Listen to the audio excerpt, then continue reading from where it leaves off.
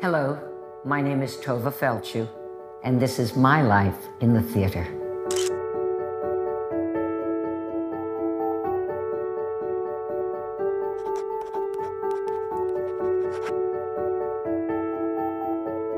I was born Terry Sue Feldshuh in an undisclosed decade. As I grew up, I noticed that Terry was both a boy and a girl's name, which wasn't in vogue in the times that I was a little girl. And also, Terry had a lot of R's in it. I was at my first professional job in Matunic, Rhode Island, as Terry Fairchild. I had changed Feldshuh to Fairchild because I had a boyfriend, and his name was Michael Fairchild. And as we were head-to-head in Matunic, Rhode Island one night, he said to me, "What kind of a name is Terry Sue for a girl like you? You're from the North. It sounds so Southern. What else were you called?" And I said, "Well, I was called Tovah in Sunday school. And actually, Tovah is my authentic Hebrew name." And he said, "Tovah, now that's a name." And so I became Tovah Feldshuh. And like most adolescents, I think it was 17 or 18, I had no idea what the consequences of that would be. For changing my name from Terry Sue to Tovah Feldshuh would change the landscape of my entire life and my entire artistic life. But it has been a very rich and good one, and one that I know will continue. I have a vision that I'm going to live till 104. This is not a wish, this is a vision. Think Betty White. I'm working right into my 90s, and my agents are thrilled. I was a pianist at the National Music Camp in Interlochen, Michigan, now called Interlochen Center for the Arts. And I would get to finals for the concerto competitions for 2 summers in a row, playing the Mendelssohn G minor my first summer in 1963, and playing the Mozart D minor in my second summer, 1964. I got to the finals with both competitions, and I never won concertos. And it was then that I decided that maybe I wasn't cut out to be a solo instrumentalist, to be in a cinder block cabin 5 hours a day, alone, on a piano, going like this. And I said, maybe I should try out for plays with music. And the minute I did, I was cast as Cousin Hebe in HMS Pinafore at the Gilbert and Sullivan production at Interlochen, which had 110 students. And there were only 3 singing parts. There was Buttercup, there was the leading lady, and of course there was Cousin Hebe. And just singing, "And we are his sisters and his cousins and his aunts," it gave me hope. It was light at the end of a dark tunnel, and I changed from being a pianist to going into the theater. Do I just open the book? So, let's start. Cyrano, with Christopher Plummer at the Palace Theater. I had won the McKnight Fellowship in acting to the Tyrone Guthrie Theater the minute I graduated from Sarah Lawrence College. And at the Tyrone Guthrie for 2 seasons, I understudied all the size 7 leading ladies. An understudy did not have her own costume in those days. We had to fit into the costume of the leading lady. I had 22 roles in 11 plays. In Cyrano, originally, the one we did with Paul Hecht before this became a musical with Chris, I would come on as a little actress, exit, come on as a boy poet, exit, come on as a nun. And that was my show. I think the costume changes were more important than the very few lines I had to say. When it was time for me to inherit the part of Hermia, I was called into Michael Langham's office, and he said to me, "There's a very important actor in this company, and his wife wants your part. And for the sake of the company, I'm going to give her Hermia, and not you." You can see from my face not only how devastated I was, but he actually did me a favor, Mr. Langham, because it was clear to me after that the Guthrie was not a place for me to stay and progress, that I would never get the patronage there that I would need to progress in my career. So, Christopher Plummer comes in with a musical of Cyrano. It's to be directed by Michael Langham. It's going to star Chris and various fancy actors from New York and from the Stratford Company. And Michelle Shea, who was also a leading lady at the Guthrie and played Kate in Taming of the Shrew opposite Len Cariou, she left the Guthrie to go start the Negro Ensemble Company in New York, leaving her part, the role she was offered in Cyrano, which was the food seller. It had 14 lines in a red dress, vacant. And Michael Langham said, let's give it to this Feldshuh kid. She can sing and she can dance. Let me tell you, at the Guthrie, when I was there, if you didn't know iambic pentameter, they went like this. They thought you were just a little cut above a circus performer, which is something I would do in Pippin many years later, and I loved it. In all events, I could sing and I could dance, and it was a musical. They gave me Michelle Shea's role. Thank you, darling. I'm in your debt. And we played the Guthrie, and one day we came to rehearsal at the Guthrie, and Michael Langham was missing because he had been fired. And he was replaced by Michael Kidd, the great choreographer of Seven Brides for Seven Brothers, Hello, Dolly. He came in from Hollywood, and if you couldn't sing and dance, you were cut from the show. And all of a sudden, what did not have perceived value where I started at the Guthrie had tremendous perceived value under the baton of Michael Kidd. And one day at rehearsal, he said, can anybody do a cartwheel? I said, I can do a cartwheel. I can do a cartwheel, sir. And he goes, Feldshuh, the end of Act 1, from now till forever. I remember that was the song. I want you to do 2 cartwheels from stage right to stage left, and then come down stage and start singing. And if I had to name another memoir that I would write besides Lilyville, I would call it And She Can Do Cartwheels, because it saved my job. And Cyrano went from the Guthrie to the Royal Alexandra in Toronto, on to the Colonial Theater in Boston, and opened up the Palace Theater May the 13th, 1973, 50 years ago this year. In my debut on Broadway, I had the first line of the play. Oranges, pomegranates, lemonade. And I figured, with my 2 pairs of false eyelashes or whatever we wore at those days, I figured I'd be in the chorus the rest of my life, and I'd better start studying, because was I even good enough to be an ensemble member? I took tap at Farnsworth Howard. I took acrobatics. I was in the acrobatics class with a woman named Wasserstein, and this was the mother of Wendy Wasserstein. So I remember our teacher would say, would she say, all grandmas go first, Mrs. Wasserstein. All children in training bras go second, Tovah. Never you mind. If you can find them, you can have them. Anyway, the play would close in 6 weeks. The minute I started to audition, I was cast. And we go on.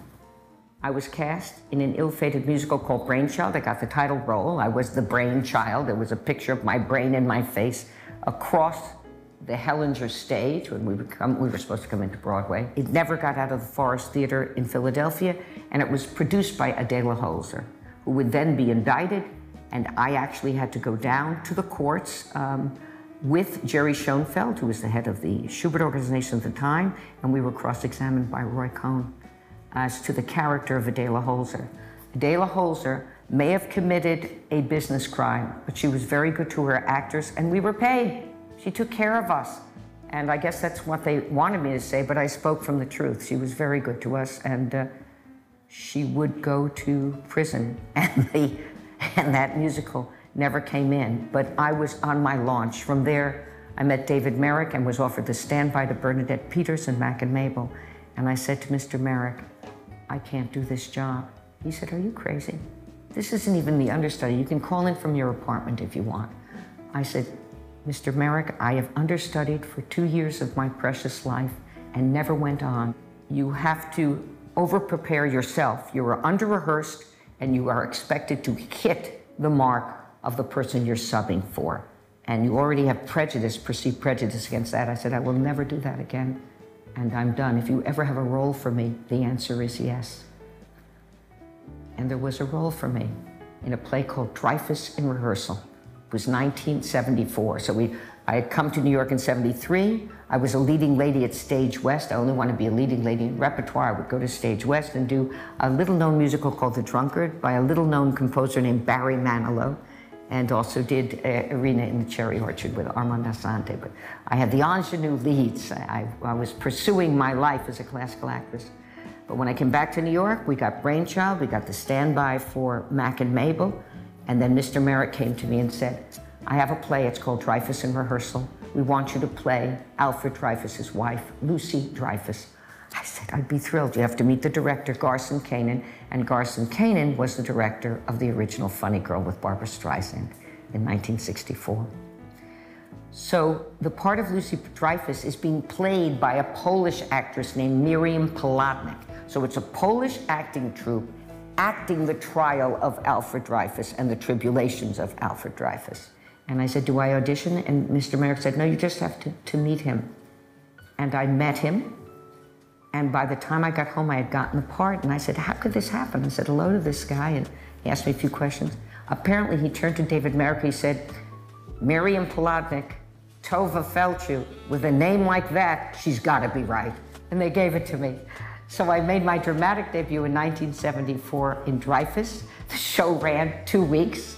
It was starring the great Ruth Gordon and the wonderful Sam Levine, and directed by Garson, these people remained lifelong friends. As a matter of fact, Ruth Gordon was the matron of honor at my wedding to Andrew Harris Levy, and Garson Kanin was the witness of the marriage contract.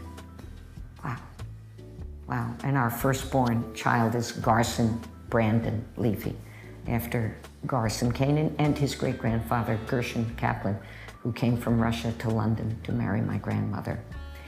In all events, Dreyfus opened, Dreyfus closed. During that time, I also was auditioning, and I got Amy in Where's Charlie opposite Raul Julia. Once in love with Amy, always, right? Tap dancing, British, not Jewish, perfect. Broadway, Circle in the Square, $500 a week. I even remember the salary. I probably could have been an accountant if I wasn't an actor. Anyway, and then this Yentl, the yeshiva boy. Okay, I just finished Dreyfus. My name is Tovah Feldshuh, typecasting, $132 a week at the Brooklyn Academy of Music. That was their black box theater, the Chelsea Theater, under Michael David and the wonderful Robert Calvin. And I said, well, we'll take Where's Charlie? And on the 104 bus to return the script of Yentl to my agent, Star Castleton, who was at 119 West 57th Street, I read the script, and when I got to his office, I said, is the part gone? He said, no. Get on the subway. Go for it. And I got it. I got Yentl in Yentl. And we had to tell Ted Mann that I wasn't going to do Where's Charlie? And my commercial agent said, look, you have a choice. Where's Charlie is a revival. Yentl is an original and a new piece, and you have the title role. How many title roles do you think you're going to get in your life? So we took Yentl, we opened off-Broadway at the Chelsea Theater. Cheryl Crawford became a producer along with Mo Septi and Victor Potamkin of Potamkin Cadillac. God bless you. God bless you, rich people who love the theater. We want to make you money so you can produce more plays. I'm in your corner. Yentl opened way off Broadway in Brooklyn. You couldn't get in the door. There were lines around the block. It reminds me of what happened to Golda's Balcony when we were off Broadway. There were lines around the block. It was a wonderful experience, and Yentl would transfer to the O'Neill Theater that next season, the 1975-76 season. And in the interim, I did Rodgers and Hart for Richard Rodgers, and he was alive. So he was there. Buster Davis was conducting the orchestra, and I remember I was given My Romance, which I loved, and then I was given Why Can't I? And I went to rehearsal and I went, feeling the way I do, I'd like to say I do, heaving a heavenly sigh. And Richard Rodgers came to me and said, no, no, no. He had throat cancer by this point. No, no, no. Feeling the way I do, I'd like to say I do. I said, okay, Mr. Rodgers, whatever you say. Feeling the way I do, I'd like to say I do, heaving a heavenly sigh. And I did it. I did whatever he told me. And then he would offer me Rex to play Anne Boleyn in the first act and young Princess Elizabeth I in the second act, opposite Nicole Williamson on Broadway. Richard Rodgers writing the music. It was a flat-out offer. I never auditioned, and I was already going to go to Broadway with Yentl. Neither contract was finished. I had an out clause 7 weeks after Yentl opened to go into rehearsal for Rex and to leave Yentl. So, Yentl opens on Broadway, and it's a smashing success. Isaac Bashevis Singer would go on to win the Nobel Prize in Literature. I would say that the New York audiences supported that play. You couldn't get a seat for months to come, and the reason I know this is that it was time to leave for Rex, and Ruth, who was now still a very close ally, Ruth Gordon said, Tovah darling, you gotta go. You got this name Tovah Feldshuh, and you gotta go. You gotta go to Rex. You know, you don't want to be typecast. Against Ruth Gordon's advice, I did not leave Yentl, mostly because Mo Septi and Victor Potamkin took me on a walk and said, stay with us, we'll double your salary, and we'll put you up on the marquee. And I was no longer making $132 a week. I was making a good salary anyway. And then they doubled it. And I went up on my first marquee in 1975 and would get my first nomination for Yentl. And I owe everything to Bob Kalfin and his belief in me, to Cheryl Crawford, who would then introduce me to Lee Strasberg, and I got into the actor's studio. I agree with many great artists, Emilio Sosa is one of them, that life is about relationships, and our work is still about relationships. That you know you're a success not with the first offer, but with the second, patronage. And how do you have patronage? Well, you gotta be easy to work with. You gotta wanna do the job. And you gotta dig deep. You gotta excavate your parts. And there was no stone unturned to play Yentl. I was snuck into an all-boy yeshiva in Borough Park by a fabulous, recalcitrant rabbi named Rabbi Aryeh Kaplan. I mean, a genius. He, I think, is gone now, but thank you, thank you. I studied those boys like I had 1 minute more to live. I studied those boys as if I was in the last day of my life, and studied Yentl, and studied the Bubba Metzia, and all these religious things. I was not brought up as an Orthodox Jew. I am not kosher, but the name Tovah Feldshuh has put me on a horse that often gallops in a certain direction. And as long as the role is great, why turn it down? Everybody's different, whether it's Yentl, Golda Meir, Ruth Bader Ginsburg, who I've recently played, or Ruth Westheimer.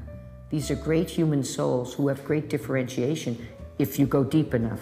How specific can we be, and how deep can we go so we can get into the river of common human experience? Okay, so Yentl opened. I didn't leave for Rex. Nicole Williamson slugs a chorus member, actually a friend of mine, an acquaintance of mine who had done Rodgers and Hart, and he's taken up on charges, and the show closes. And Mr. Rodgers took me out to lunch at Sardi's, and he said, I guess it wasn't a good idea. I said, it was a great idea. It was a great idea to begin with Henry VIII and his 6 wives. I mean, look at 6. And I had a relationship with Richard Rodgers till the day he died, for which I'm most grateful. Okay, Yentl closes. Right after I marry Andrew, I go do the Holocaust miniseries. So I went from carrying roses to carrying guns and wearing fatigue jackets and crawling along the ground to play a Czech freedom fighter with Joe Bottoms in the miniseries of Holocaust. And when I came home, I auditioned for a piece that was being written about Dona Flor and her 2 husbands called Sarava. It was Brazilian. I could sing and dance. I got the role. Thank you, Mitch Lee. Thank you, Mitch Lee. Thank you, Rick Atwell, who directed me. And Sarava played in Boston, and Richard Nash left the team in Boston, and we could not change a word under the rules of the Writers Guild. And the piece never fully blossomed into its full glory. We opened at the Mark Hellinger, and then we would transfer to the Broadway. We played the entire season, and Mitch Lee, who not only wrote Man of La Mancha, but is a brilliant businessman, decided not to open our show, just to run previews, and he did that first commercial. That, I think Pippin did a commercial, but we did a commercial. Sarava, Sarava, Sarava means hello stranger, ciao shalom. Anyway, we sold out that theater for months, and then the critics stormed the theater. I did very well. A lot of the actors did very well. I would get a second nomination from that. And the play did not do as well. The musical did not do as well. And it would close, but it went on for several months. So Sarava opened and closed. Yeah. I got married. We went to Hollywood for 5 years, and in 1983, Garson Brandon Levy was born in LA. And from the hospital bed, holding a newborn infant, I turned to Andy and I said, we've got to get home. I said, we have 4 living grandparents that we love, and New York is our home, and I have to come back to my roots. And of course, that meant coming back to the theater. Gene Feist of the Roundabout Theater was kind enough to offer me the Master Builder. The trouble is, he offered it to me on July 30th, and I'd given birth 48 hours before. I was 3,000 miles away, and I was breastfeeding a child. This is a problem when you want to do the Master Builder, so I couldn't take it, unfortunately. But we did return to New York. We settled at 110 Riverside Drive, which was the building of Babe Ruth. I would go back to Broadway. I guess when Amanda was being potty trained, I did Lend Me a Tenor, so it had to be around 1990. Jerry Zaks and Marty Starger cast me as Maria Morelli in Lend Me a Tenor. This was the first production, new play by the marvelous Ken Ludwig. Tony Walton did the sets. William Ivey Long did the costumes. Jerry Zaks directed, and I was working opposite Phil Bosco, Victor Garber, and Ron Holgate. It doesn't get better than that. Also, J. Smith Cameron was in it, and she's a marvelous, marvelous actress. We opened in Baltimore under a wonderful woman named Quackenbush. I'll never forget that. She ran the Mechanic Theater, and Marty put in the budget an extra week in Baltimore to get all the props, the slamming doors, everything shined up so that we had a real chance to succeed. And we succeeded. We opened on Broadway, and I know that Amanda, my littlest one, definitely was potty training her up in my dressing room with, of course, I was with my assistant or with the nanny. The child wasn't alone when I would make my entrances. When Amanda got married, the headline on the announcement in the New York Times said, Broadway baby takes a co-star. That made me feel wonderful. Because that child, by the time she was able to walk at 13 months, knew what a Broadway stage was. I also had Brandon's entire first grade class from collegiate come to the Royale Theater, that's what it was called, and step on the stage because they could say they had been on a Broadway stage, and they would say their name. So you can always say for the rest of your life that you were at the Royale Theater on 45th between Broadway and 8th, and you said a line on a Broadway stage. It was a wonderful experience. I got my 3rd nomination. I was very grateful for it. And somewhere along the line, after Lend Me a Tenor, yes, I did Hello Muddah, Hello Faddah, Here I Am in Camp Granada. My wonderful agent, David Kolodner, at that time, said, you got to take this. I said, why do I have to take this? He said, because it has tremendous humor and it's silly, and you need to be goofy and silly. You've done Yentl, you've done Sarava, you've done Lend Me a Tenor. I said, well, Lend Me a Tenor was hysterical. I remember coming in and saying to my husband, I was so angry at Ron Holgate because he was a womanizer, and I would say, he goes into the restaurant, he always looks at the bosoms, he looks at the bosoms. Meanwhile, at the costume fitting, William Ivey Long, whom I just adore and have been with him for many of the shows I've had the honor of doing, said, what do you want to look like? I said, I want wide shoulders. He said, okay, I'll get a blue fox. Get blue fox. I want a tight waist. I want a beautiful Italian derriere, and I want big breasts. There isn't a breast pad left in Manhattan. They were all in my costume. And I still have the shoes that he had made in Cleveland, because the play takes place in Cleveland. And somehow, William Ivey Long had these shoes made for me in Cleveland. I still have them and use them for various rehearsals. So, Lend Me a Tenor closes, Hello Muddah, Hello Faddah opens. I have a ball, you have to sing, you have to dance. I even danced on a walker as an old person, working with the marvelous Jason Gra Stephen Berger, Mary Testa, Paul Kreppel. They were a riot. Jay Russell. We had a wonderful, wonderful time. I stayed in it as long as I could. By this time, Amanda, who'd been potty trained for Lend Me a Tenor, I think she was 6 or 7 years old. Brandon was already going forward at collegiate. He must have been in at least junior high. During Hello, Muddah, Hello, Faddah, you can go out to the audience and choose somebody to dance with. And Jason Gra went to Amanda Claire Levy in her party dress and brought her on that flat stage at the Circle in the Square downtown. And they danced. Thank you, Jason. I think as we get older, our work means a lot. To be excellent means a lot. You want to do your best. But kindness has a reverberation as the decades go on that is the blue ribbon of a good life. And when people are kind, no small kindness is small.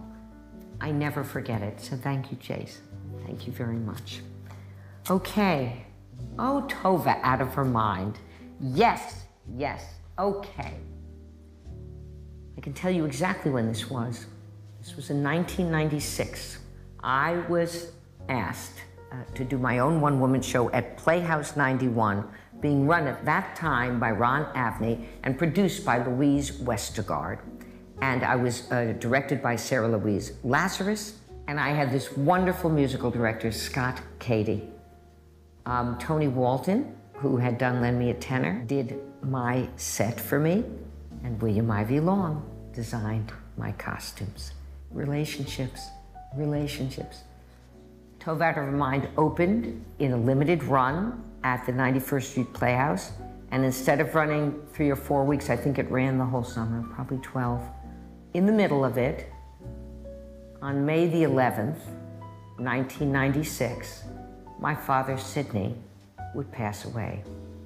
And that night I went on. I was with my father all day when he made that transition. And then I drove to the theater and I did the show. And at the curtain call of the show, I announced that my father had died that morning and that the audience was my Kaddish, which means that's the prayer for the dead. When we bless God for the blessings he's given us in life. It was probably written by ancient man so afraid that he would blaspheme God at the loss of a loved one that he wrote a poem, wrote a beautiful prayer that embraces the spirit of God, whatever God you've got, whatever fourth dimension, whatever you think is beyond just your little self. It's a beautiful prayer. Yiskadal v'yiskadash shemei rabah, b'yom adivroch yiraseh v'yam lif malchuseh, v'chaye chona v'yom echona v'chaye dichol beis Yisrael, b'galav ezman kari v'yimeru, amen, etc. This is a prayer I learned backwards and forwards for Yentl. In all events, I announced that Jerry Zaks was in the audience that night, and the whole audience waited to meet me in the lobby, to give me their condolences, and you can see what this meant to me.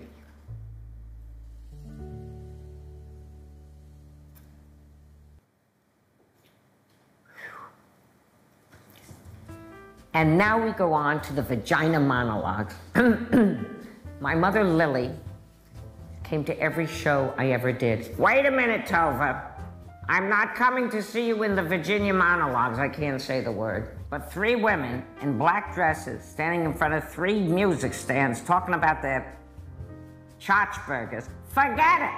So if there's movement and there's color and there's dancing, I'm getting hard of hearing, give me a ring. So to honor my mother, I took her to the Actors Fund benefit performance of Hair, starring Will Swenson. It had color. It had movement.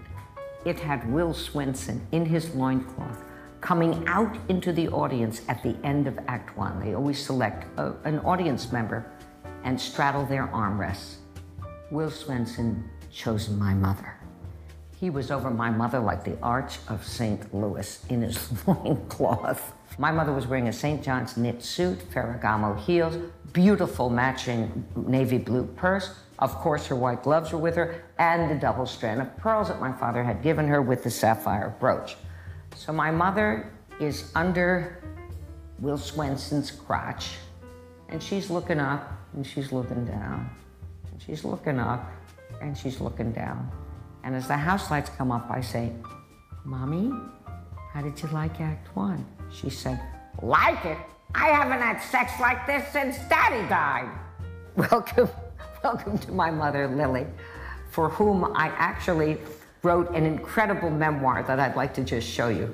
Lilyville is a memoir I wrote about the parent-child relationship. It's sold on Amazon, the usual. You can get it anywhere you want. And if you really miss me, you can get the audiobook, because I narrate on Audible, and I'll keep you company and play all the different characters. It is written in a play form. That's why I'm sharing it with you. It really is part of my theater life. My theater life is so strong that it influenced the actual creation of a memoir. There's my mother, Lily, and there am I, actually at my bat mitzvah. It's a dress from Bonwood Tellers. I'm wearing my bat mitzvah pearls. I have matching green satin shoes that matches my green cummerbund, and I wore a Jackie Kennedy hat in the synagogue. But the piece is written in 3 acts with 2 intermissions. And between each, I don't give you chapters, I give you scenes. Between each scene is what we call an in-one. In-one is when Jared Grimes, for instance, in Funny Girl, comes down in front of the curtain and does his brilliant tap dancing solo as they're frantically changing the scenery behind him. So I have, between each chapter is an in-one, and those are my theater anecdotes, particularly about my mother, Lily. I took her to Miss Saigon, and she came out and she said, "Isn't the point of theater not to have the helicopter?" I thought that was an interesting comment. Lilyville, mother, daughter, and other roles I played. It has many anecdotes that if you don't get to hear now, you'll be able to hear by reading or listening to this book. When I did the Vagina Monologues, I was offered by David Stone the orgasm monologue, and I said, I can't do it. And he said, what do you mean? It's the best piece in the whole show. I said, I can't do the orgasm monologue because my children are alive. Anyway, I love doing the Vagina Monologues, and I love the people I work with. And after that, I wrote a play with the wonderful Linda Selman, who is a coach and was a brilliant actress in her salad days and is still a very close friend. And it was called Tallulah Hallelujah. And it was all about Tallulah Bankhead showing up to entertain the USO with Ella Fitzgerald. She was just going to be the MC, and Ella Fitzgerald was to be the entertainment. And Ella Fitzgerald doesn't show up, so Tallulah tries to entertain the troops herself. You know, pack up all your cares and woes, here I go, singing low, bye, bye, blackbird. So, we did Tallulah Hallelujah.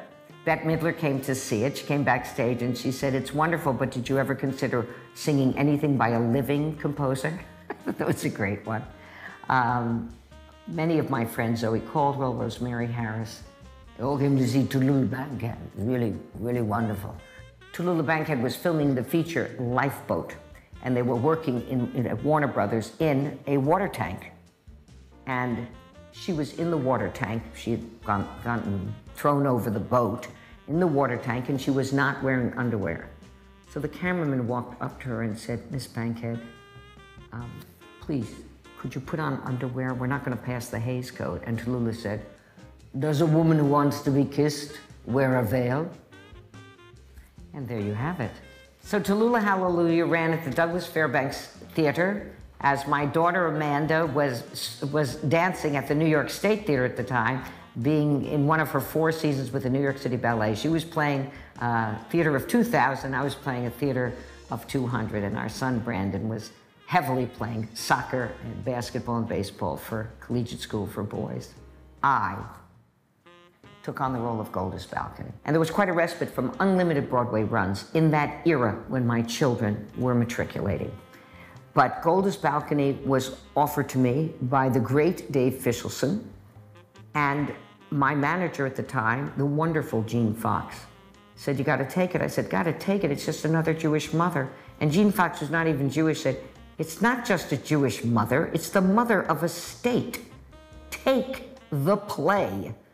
And so I did, written by William Gibson, who had also written The Miracle Worker and Two for the Seesaw.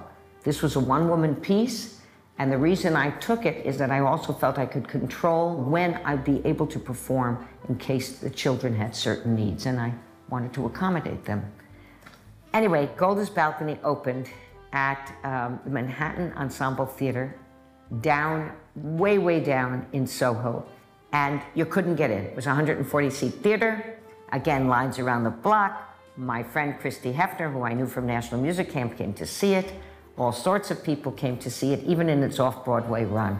Barbara Walters and Mike Wallace. It was such an honor. The past prime ministers of Israel came. It was a great honor. The head of security for the United States government came to see Golda's Balcony. And I wanted very much Henry Kissinger to come. He was going to come and he wanted to take me out to lunch, and then he was told that he was made fun of in the play. He was not made fun of, but he didn't come. He didn't come to see me. It was so sad. I said, Henry, is this the way you spoke when you were a baby? Did your mother go lullaby and good night? Anyway, Golda's Balcony, you would say, would be one of the high points of my career. We transferred from the Manhattan Ensemble Theater to the Helen Hayes Theater on 44th Street, and we became the longest running one-woman show in the history of Broadway. 16 months. And do you know how many performances I've missed in 49 years on Broadway? Goose. Until Funny Girl, because we're in a different system now. Because of COVID and the brilliant Lisa Iacucci, who is our PSM, if you got a sniffle, you go home. Golda's Balcony would play from 2003 to 2005 on Broadway, and then I would continue to do it for years to come. Golda's Balcony would go on to play San Francisco, to play Los Angeles, and at the Los Angeles production at the Wadsworth Theater, where I played 1,000 people a night. The Helen Hayes is only 685 seats. A man came backstage named Michael Kidd, and he held my face in his hands. And I said, thank you for my break. Thank you for letting me do cartwheels for you in Cyrano. And we cried. It was a good thing. He was a great fellow. He was a great soul. So, what happens? Yes, Golda's Balcony closes, and I'm doing film and television, Law and Order, etc. And then I am offered a wonderful role by Dan Gordon to be directed by Michael Parva, called Irena's Vow. We opened off-Broadway, had a tremendous success, and we would transfer, thanks to the generosity and love of Darryl Roth, to the Walter Kerr Theater. And at that time, Jane Fonda was also on Broadway in an adjacent theater, and the Vietnam veterans were still demonstrating against her. So she would come into her theater through my theater, through the Walter Kerr. And I got to see her again. And I hadn't seen her in years. I did pregnancy, birth, and recovery tape for her when I was giving birth to Brandon. It would be 1983 in Santa Monica, California. And I remember taping. I was one of the demonstration mothers. I had a full belly with a baby boy. I was sticking way out. I was one of the demonstration mothers, and I filmed on my due date, which was July 25th. Brandon wouldn't decide to visit the world till July 28th, but I was so proud that I earned a living in film right through my 9th month, and broke a glass ceiling, because in my day, when you got pregnant, you were really asked to hide it, and the minute you showed, it was difficult to keep working. They didn't do the adjustments they now do today, which is wonderful. So, Irena's Vow transfers to the Walter Kerr. It's a magnificent story about this extraordinary teenager who saves a whole bunch of Semites who would otherwise die by hiding them in the very mansion where the Nazi officers are living, because they found a secret passageway and a secret underground room in this particular house, in the outskirts of what is now the Ukraine, but at that time was Poland. So I went to all over Poland. I went to the Ukraine. I went to Kiev to again visit Golda's place of origin. She actually was born in Pinsk, but raised in Kiev. And when the pogroms came, they got themselves out of the country to America and to Milwaukee, Wisconsin. When I was researching Golda and went to Milwaukee, they said, you know why Golda became prime minister? I said, no, why? I said, it was to get out of Milwaukee. I thought Milwaukee was great. And now we are at Pippin. I had become friendly with Fran and Barry Weissler when we did the workshop of the royal family. So one day I get a call at the house, and this was on the landline. It says, Tovah, it's Barry Weissler. We'd like you to come down to the Music Box Theater. We're interested in you playing the grandmother in Pippin. Can you come down and play on the trapeze? We'd like to see if trapeze is part of your world. I said, trapeze, part of my world? Okay. So I spoke to my wonderful agents, Stephen Unger and Phil Edelman of the Gage Group at that time, and they said, give it a shot. And I said, sure will. And I rode my bike to the theater. Phil said, you're riding your bike to the theater? I said, what better time to ride a bike to the theater than when you're trying out on a trapeze? So I bike down to the Music Box Theater. I walk in, and no sooner am I in the theater than I am hoisted 30 feet in the air on a trapeze, no belt, no mat, no insurance, and Barry is sitting in the audience of the Music Box, and I'm swinging my legs, I'm up there, and he goes, Tovah, are you scared? Scared? I said, no. Are you? In all events, when I was a little girl, at a swing set in my backyard in Scarsdale, and it had 2 swings, up what we called a pedal pusher, and a little metal trapeze hung on chains. And in the summer, I wore my brother's brown shorts and a brown and yellow striped t-shirt and his hand-me-downs, and I would hang upside down on that trapeze with my knees, hanging from the trapeze. And in the winter, I had my green snowsuit. I had green snowsuit, green hat, green mittens, green boots. I had an outfit. All my grandparents were immigrants, and my mother dressed us for every occasion, like I am dressed for you. I always believe in dressing for happy occasions. In all events, I used to hang from my childhood trapeze. So when I was up there 30 feet in the air, in my 60s, I was both 60-ish and 3 years old. I said, this is fabulous. I loved the trapeze. So they lowered me down, and I think I did a few things. I did a few pull-ups. I did a plank, did some stuff. And then I exited the theater and got on my bike. I thanked them very much. Fran said, thank you so much for coming, darling. I just love the way she talks.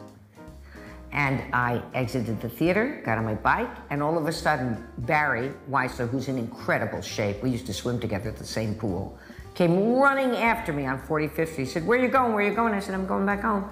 He said, here, take a script. And I got to play Berta for 6 months on Broadway. Thank you, Andrea Martin, for your dressing room, for your place in your curtain call, for the orange chair you gave me when I left the production. Thank you for being such a great artist who heated up the stage for all the Bertas that followed. I was the first replacement in the company. I was with the whole A company, all the first choices of Diane Paulus, and I was the first one to replace Andrea, and I just felt so very lucky. So my mother, who comes to every show, wanted to come see Pippin. My brother, David Feldshuh, besides being a playwright and a director and was head of the theater, Cornell is also an emergency room doctor. He said, you better show Mom footage of you rehearsing so she doesn't have a heart attack at the theater with me, kill her watching Pippin. So we did. I had an iPad at the time. I showed my mother. She came to the matinee, and of course she was in another St. John suit, Ferragamo heels, everything matching, gorgeous earrings that Daddy gave me. Daddy gave me these earrings. I said, thank you, Mom. And she watched the show, and if you did your job for Diane Paulus, if you did a full-out trapeze act while you're singing a hit song upside down, you were going to get a standing ovation in the middle of the show. And I did that matinee. And I went to my mother after the final curtain. I said, Mommy, how did I do? And she said, Tovah, that you should have to earn a living like this. And on a trapeze yet. That was my mother, Lily. It was a wonderful run. And I got my circus body that I tried to keep for as long as possible. And of course, Funny Girl has helped me do that. I now have the American musical comedy diet. You can eat whatever you want if you're doing 8 shows a week and you're dancing and singing and hoisting yourself down spiral staircases 600 times. The call came last summer in 2022, in June. A quiet call from Darryl Roth, whom I love, who has produced me in Irena's Vow, who produced me off Broadway in a play called Names, where I played Stella Adler. And she called and she said, would you be interested in playing Rosie Bryce in Funny Girl? I said, I don't know. Why don't I see the show, and why don't you send me a script? So I went down to the theater, to the August Wilson Theater, and had the privilege of watching Beanie Feldstein and Jane Lynch do Funny Girl. I watched it once, I watched it twice, and I went to watch it a third time, and Julie Benko was in for the wonderful Beanie, and it was a completely different interpretation of Fanny. And as I watched the two leading ladies do this with Jane, I said, I think I could do something with this part. And they had obviously been talking to Leah Michelle as well, because we were paired together in the negotiation and in our entry point for the show, which was originally going to be September 29th, and then it changed to September 6th, and then they wanted me earlier, and I was completing 2 movies. I couldn't do it, but they worked around me, and I put in extra hours of study. I was gifted with the incredible musical director, Michael Rafter. What a blessing he is in my life. And with Michael Mayer, who loves his actors. He is a man of heart. He is a man who has faith in the people he casts, and he certainly directed me with an open hand, and I remain ever grateful, because that way I could give him my best, which I try to do 8 times a week. I don't try to do it, which I do 8 times a week. I am still in Funny Girl. I am thrilled to be in Funny Girl. Leah Michelle is a genius, and her standby, or should I say the Thursday night Fanny, Julie Benko, is also totally magnificent and one of the best actors I've ever worked with. The people in the ensemble, I can't do what they can do. I watch them every night in Rat-a-tat-tat. I have such admiration. I'm standing there, off stage left, ready for the next scene. I'm all ready, and I watch those dancers go. I watch those dancers sing, and I say, gee whiz, I'm on Broadway.